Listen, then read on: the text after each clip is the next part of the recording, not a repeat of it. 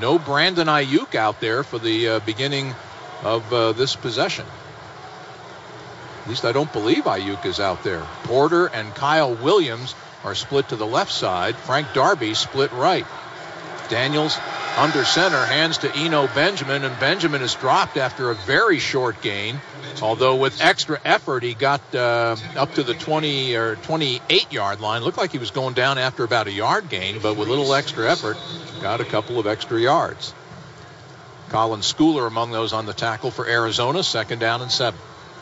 Well, if they get Jordan Simone to check on, find out on what's going on with Brandon and see if he's down there or where he is. Curtis Hodges is in the ball game. 2 tight ends on the right side.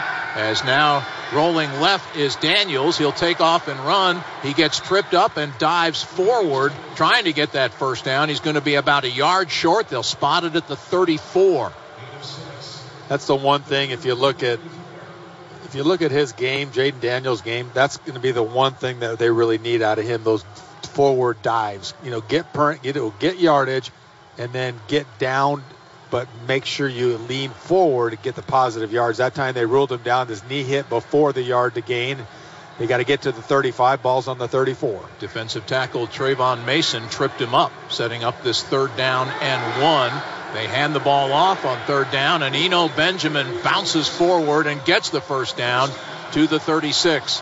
And it's a 1st and 10, and checking into the lineup now for Arizona State is Brandon Ayuk. So everybody exhale and go, he's okay, as he's out there now. Ayuk with 5 catches, 67 yards. He's got 67 of the 94 total offensive pass yards for ASU. Jordan Curley is in as a wide receiver, split to the right. Under center, Daniels will give on the end around to Ayuk. Brandon Ayuk coming to the near side, hurdles a tackler, and gets out past the 40-yard line to the 42. A gain of 6 on the play for Brandon Ayuk, as he leapfrogged over defensive back Lorenzo Burns of Arizona, and Colin Schooler came in and brought him down. A lot of bells and whistles on that, but the end result, a 6-yard gain, 2nd down and 4 at the ASU 42-yard line. Hand off to Eno, heading left, looking for a hole. Benjamin has a first down and fights to get toward midfield, and it takes about 3 or 4 Wildcats to get him down on the Arizona side of midfield. The gain to the 49 of the U of A, and that'll be a Sun Devil first down. That ball went wide to the left, and Eno did a nice job of stretching it, but then he puts his left foot in the ground and gets vertical. That's when he's at his best. He's got to make that quick cut, but I'd like to see him, don't bounce it as much. Stick your foot in the ground and get north-south. 1st and 10 ASU as they hand it to Benjamin once again, coming to the near side with room to the 40. Benjamin to the 30-yard line, and Benjamin dragged down near the 26-yard line of Arizona.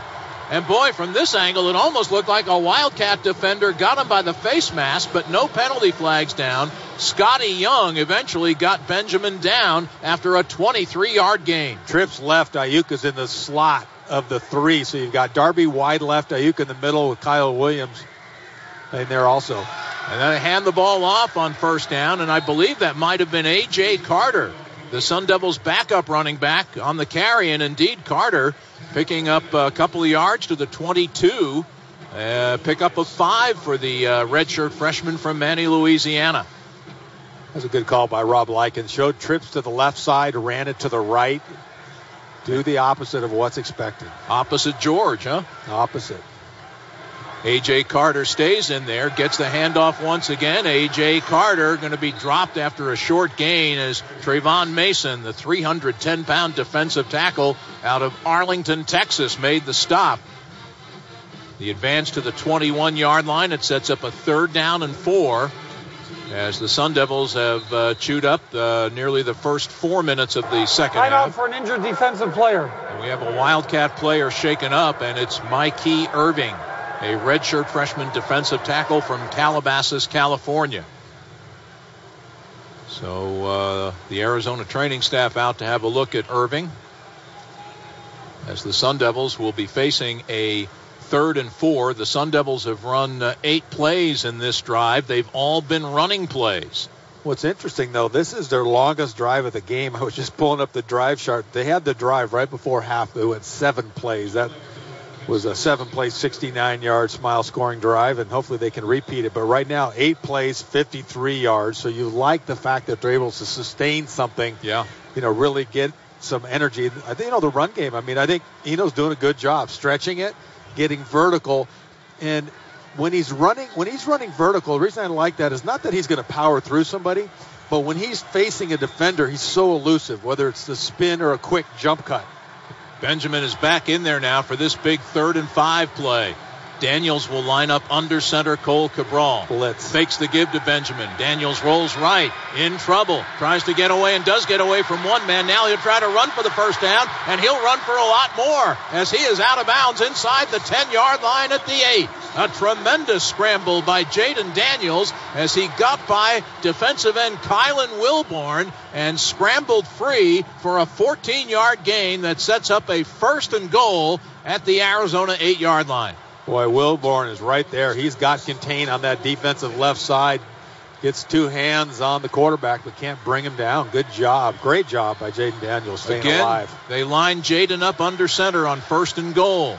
He'll give it to Benjamin. Spins off one man. Benjamin fights inside the 5. Fights down to about the 1-yard line. Let's see where they spotted it. It looks like they'll spot it between the 1 and the 2 of Arizona. 2nd down and goal for Arizona State as the Sun Devils bid to regain the lead here on their first possession of the second half. That was a nice job on that last play by Steve Miller, though. Steve came at the very end, blocked Eno forward and took him down to the 1. Just moved the whole pile, big fella. 2nd and goal at the 1, and they line up in the shotgun. And there are flags down as Benjamin got the handoff, but I think the Sun Devils are going to be penalized. Get a little false start here. Snap infraction. Offense number 73. 5-yard penalty. Remains 2nd down. The penalty on Cole Cabral. Meanwhile, Arizona starting Bandit safety Scotty Young ran off the field. Looks like he is shaken up on the play as the penalty pushes the ball back to the 6-yard line. 2nd down and goal. Costly one there. The Devils had it 2nd and goal at the 1. Now it's 2nd and goal at the 6. ASU has 74 yards of rushing on this drive. They only had 52 yards rushing the entire first half. Good job. Good stat, Jordan. Daniels will line up under center once again with receivers to either side. He'll give it to Benjamin, heading left. Benjamin into the end zone. Touchdown, Devils. The man who scored the game-winning touchdown in the Territorial Cup victory in Tucson last year gives Arizona State the lead in the 3rd quarter this year here at Sun Devil Stadium. For Eno Benjamin, it is his 9th rushing touchdown of the year and his 11th overall score of 2019. Remember how Scotty Young ran off a couple of plays ago? He was replaced by Christian Young, and Eno Benjamin was able to run right through the tackle of Christian Young for the touchdown. A tremendous drive on the ground for Arizona State as the extra point by Christians and Dejas makes it a 13-7 ball game in favor of ASU as the Sun Devils chewed up the first 5.5 minutes of the second half on that ground-oriented drive to pay dirt. And they've got the lead now with 9:30 to go in the 3rd quarter. Timeout on the Sun Devil Radio Network.